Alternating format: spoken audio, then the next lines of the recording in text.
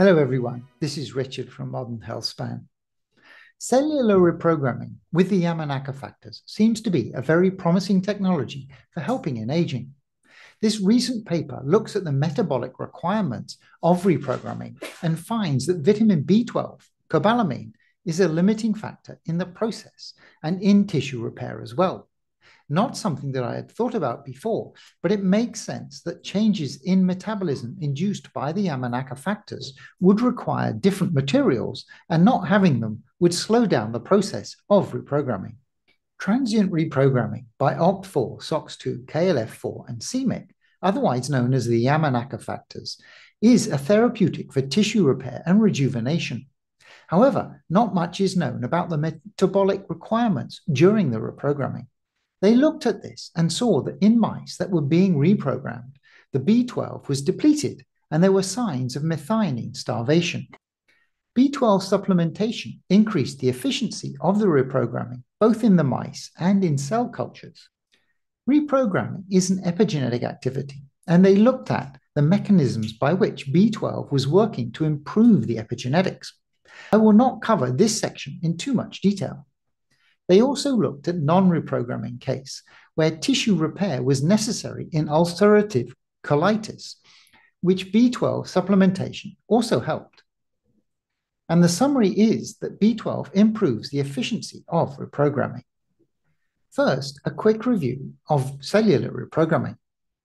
You can use the chapters to skip this part if you're already familiar with this. Somatic cells, the normal cells in our body, like skin or liver cells, age over time and reflect the age of the person that they are in.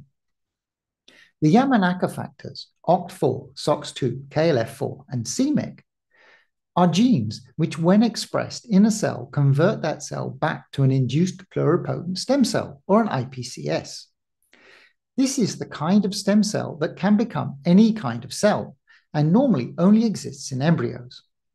At this point, the cell no longer remembers its original identity as the skin, liver, or other type of cell that it was. During the process of becoming an iPSC, the cell takes on a younger epigenetic phenotype. The aim of partial reprogramming is to cause cells to reprogram to this younger form while not changing from their original identity. This would, for example, make your liver cells remain liver cells, but just be younger and have an enhanced capacity for tissue regeneration. In this study, the authors used a mechanism where, in the absence of an antibiotic, doxycycline, the Yamanaka factors were disabled, but were enabled when doxycycline was fed to the mice. The authors ran a series of tests on mice aged between 8 and 16 weeks, which is roughly between 13 and 16 years for a human.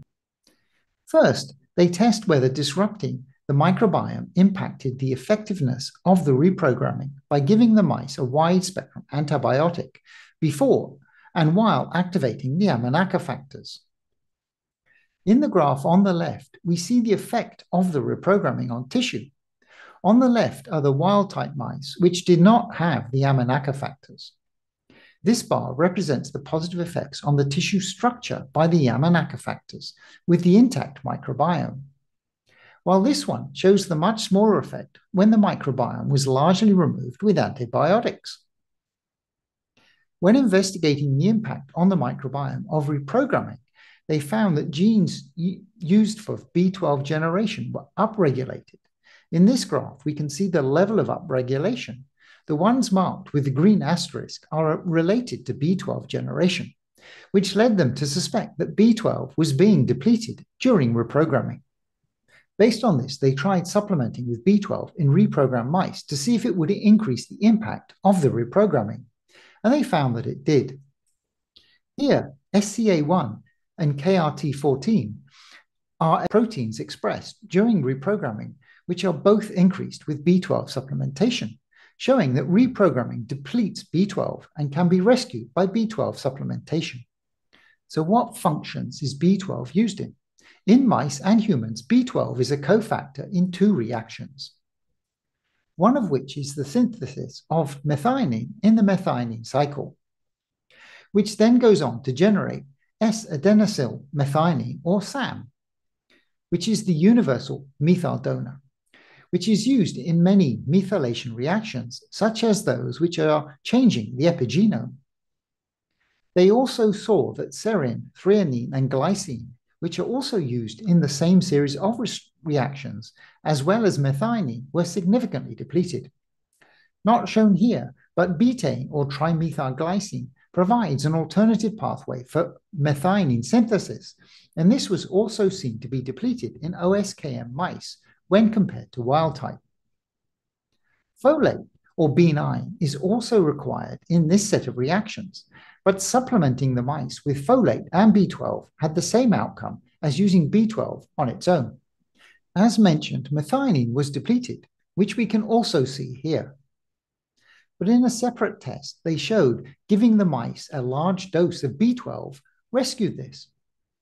They also ran tests on cell cultures to confirm the same findings without the complexity involved in a living organism, and saw the same requirements for B12 and methionine in reprogramming.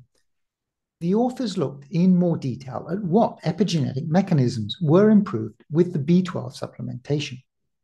I'm not going to go into this in detail. However, one of the outcomes that they saw was that during reprogramming, more mistakes in the transcription of genes were made.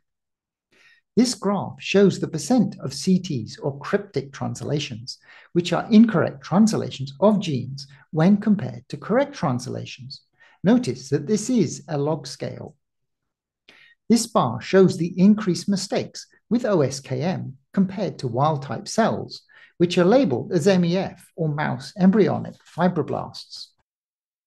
And this was rescued with B12 supplementation, where the percent goes back to baseline, with a very low p-value.